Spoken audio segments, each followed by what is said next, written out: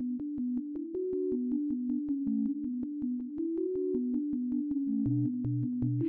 course, sorry to state that Andhra Pradesh, because of this recent bifurcation of the state, the vehicular traffic and vehicular movement, personalized transport, where two-wheelers, four-wheelers, personal cars, they have increased in multi-folds, whereas this buses not been increased to the expected level.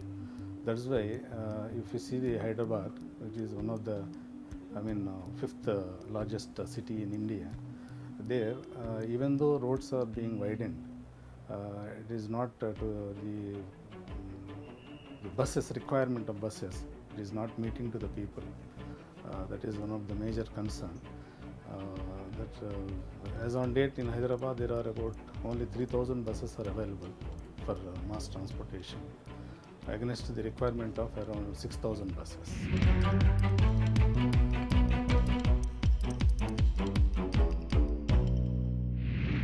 Nowadays, the passengers, especially the passengers who prefers the bus, they are almost a mid income group, not a high income group.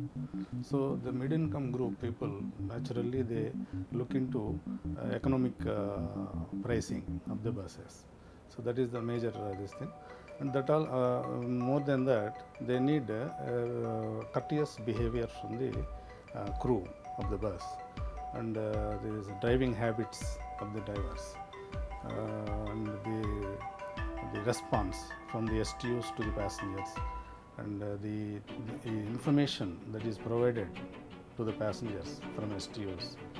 These are all matters to attract the passengers towards mass transportation. And then at economical rates, that because of the middle class people more prefer corporation and STU buses for mass transportation.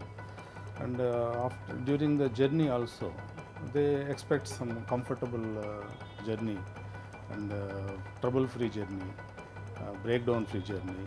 So all those things they will expect. Definitely, because the other experiences of the passengers, like traveling in autos or traveling in some private jeeps with a lot of highly packed, and then so these things certainly they create a lot of problems whenever accident happens. So lot of human loss will be there. So that is one of the major factor. But still, people, because the STUs are not meeting to the public requirements properly, still the public are encouraging the private travel. That is where the STUs have to realize, and then they have to improve upon the passengers' comforts.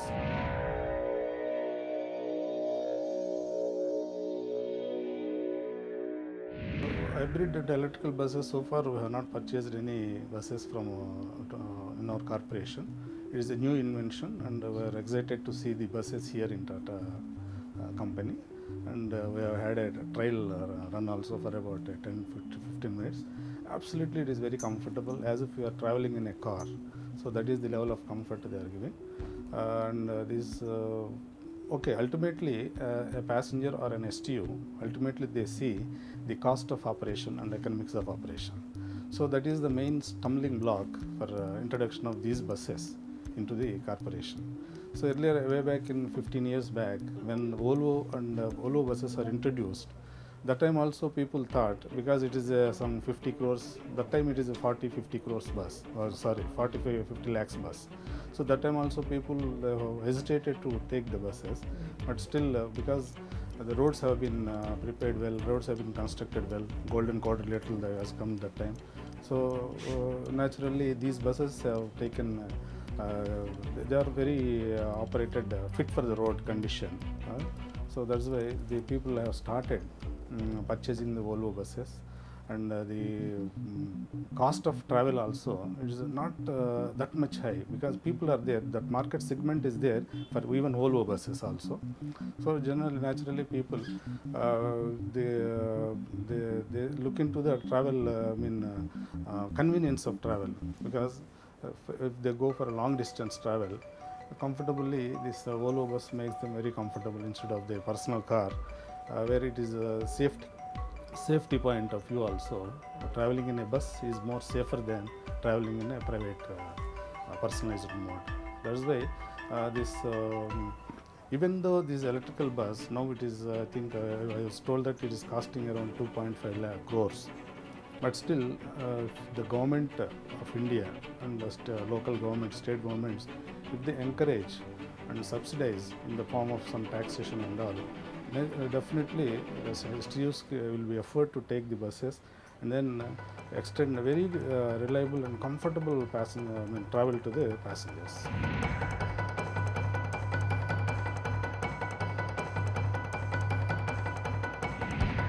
So the articulated bus concept is to clear the traffic within a quickest possible time. That is the main objective of the articulated bus, where a lot of public waiting for the buses at some traffic junctions. When articulated bus comes, the total area will be cleared. So that's why wherever there is a high density route or high density pockets are there these articulated buses will be successful, and then definitely it will clear the traffic in quickest possible time, and they have to be operated on a high density routes only. Then there only it is successful, and it will be it should not be a long distance also. It is a very short distance and high density routes. There it is very much essential. In Hyderabad, we are still operating these articulated buses in few routes, but because of the this maintenance problems and support that is expected from the manufacturers is not up to the mark. That's why we could not able to increase the fleet, even though there is a demand. Because I already told you, against the need of 6,000 buses, we are operating only 3,000 buses. These articulated buses, almost it is equal to 2 buses. So that's why in potential areas, it will be successful.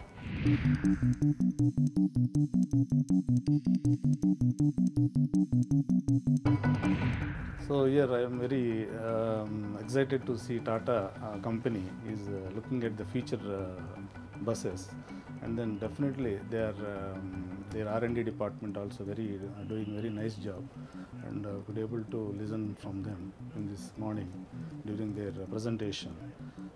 What is their future plans in getting these futuristic buses to the society.